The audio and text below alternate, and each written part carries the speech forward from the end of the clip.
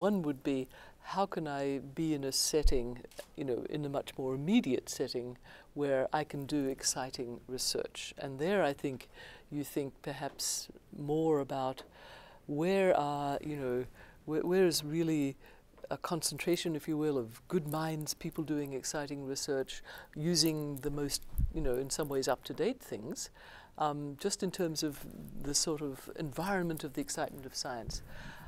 By definition, that's not going to set you up to know which direction science will be in. In fact, today's hot area is tomorrow's past area, right? Or the building blocks for tomorrow's area, right?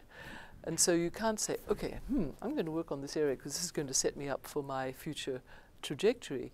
But I think looking at areas in which good science is happening and it's exciting, and there's good people and good training, to me that gives you the important parts of science.